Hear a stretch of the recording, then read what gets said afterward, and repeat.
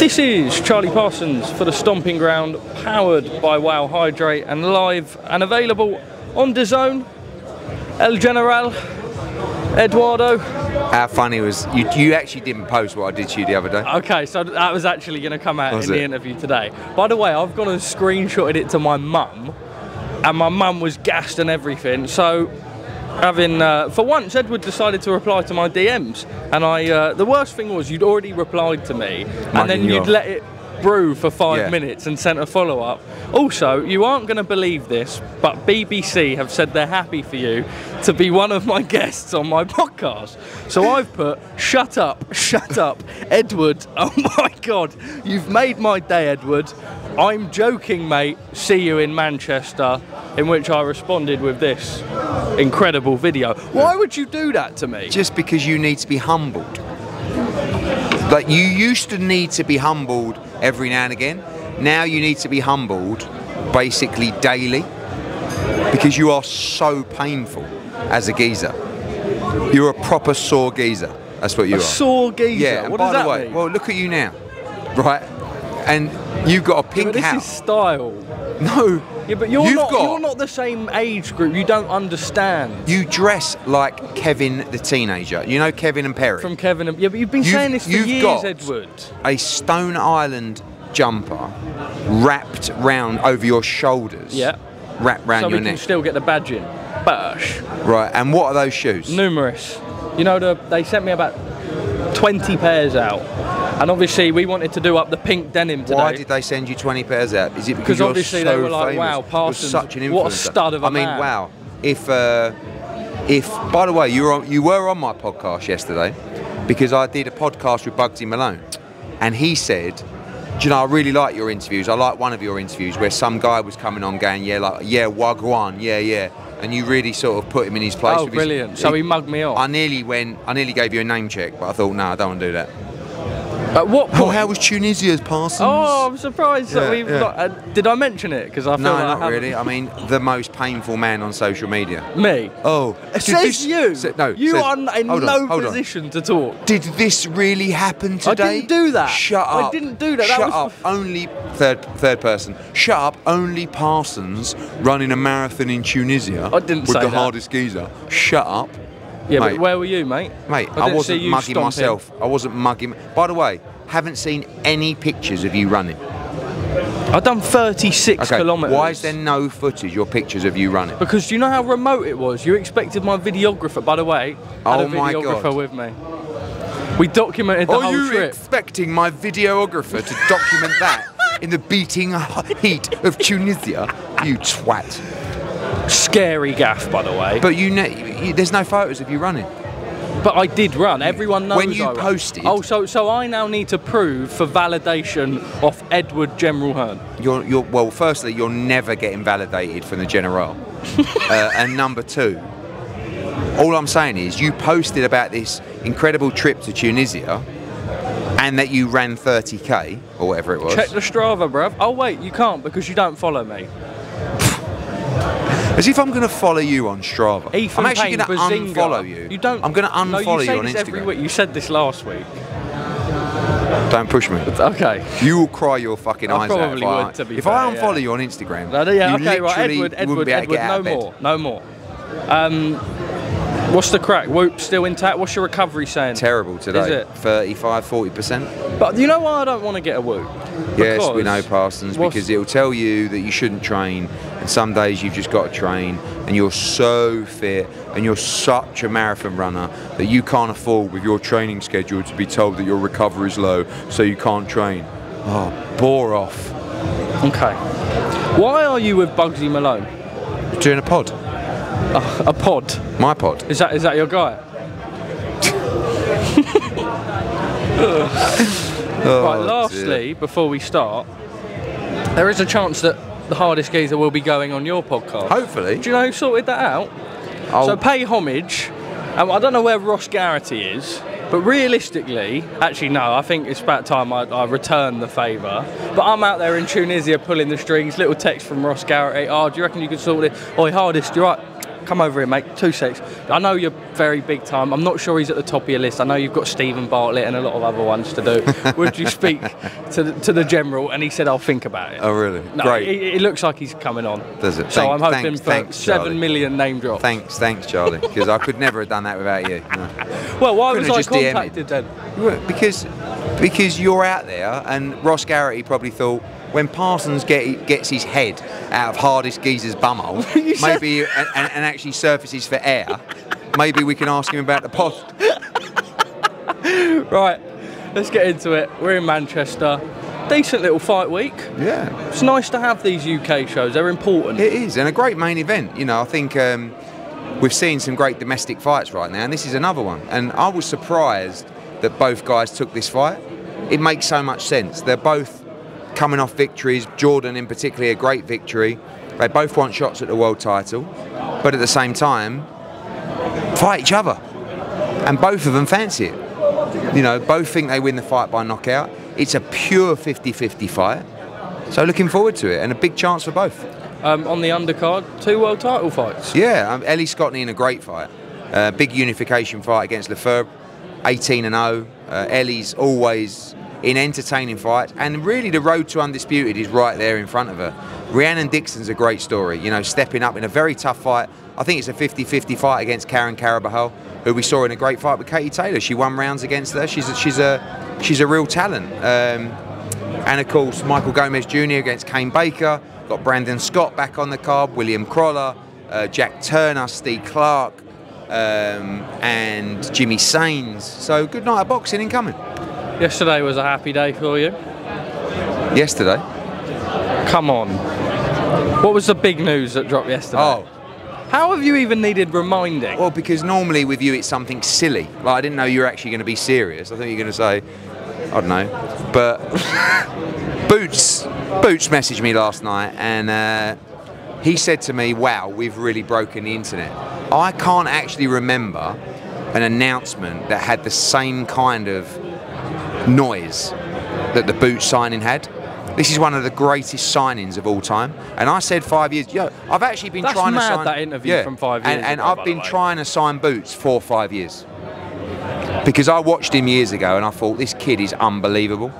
And I've had to graft and graft and graft. He's had his promises, he's stayed true and he's stayed loyal, but it was time for him to make his move. And I am lucky and blessed and honoured. It's sick, isn't it? That he's sorry? It's sick. That he has chose to sign with Matchroom and DAZN. Because I believe we've got arguably the pound for pound #1 in the sport. And we've got to make sure right now. Mate, I'm telling you, I've said for a long time, I think he's the best welterweight in the world. All the potential to be pound for pound. Yeah, but you've got to prove it by beating the level, the opposition, and that's going to be one of our biggest challenges. Is making sure we build him enough. So what's the plan? So the plan is he has a mandatory, which purse bids were called last week. We want to try and make that fight in Philadelphia, June, early July. Get that out of the way, and then look for the big fights. Because if you look at the 147-pound division, a lot of the big names are moving up to 54 now.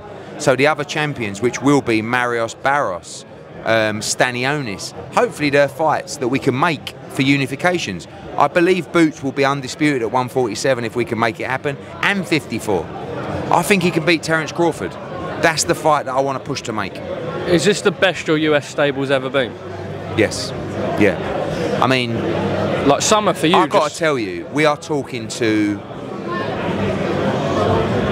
4 or 5 fighters that are all, I think, pound for pound top 10. But worst case scenario, pound for pound top 15. So Crawford's in there. We're on fire, and if we want to do it, we could gather signings that will just put us on another level. But what I don't want to do, Parsons, is give false promises and tell people you must box 3 times a year, and they end up boxing once, because that's happened time and time again, and it's not what we're about. Do you think there's a chance that, like, obviously with everything going to Saudi and a lot of our main good domestic crop going over in Saudi, you look at Cordina, etc. What is the UK vision moving forward for the rest of the year? The UK vision is to make big fights and to push fighters into taking real fights. Like this on Saturday night, right? Classic example. We could have had Jordan Gill in Peterborough versus someone you've never heard of. Zelfa Barrett in Manchester against someone you've never... Stick them in together. That's why I'm getting so pissed off with fights that are being ordered, yeah? Not that you hope to make, ordered, falling through and not being made, because they're the fights that we should be seeing. So, obviously, we've got some big nights coming up in the UK, particularly Taylor against Catterall, which is just, what, 6 weeks away now? And we've got to make sure we make some big fights for June, July. We know there's massive fights happening all over the world.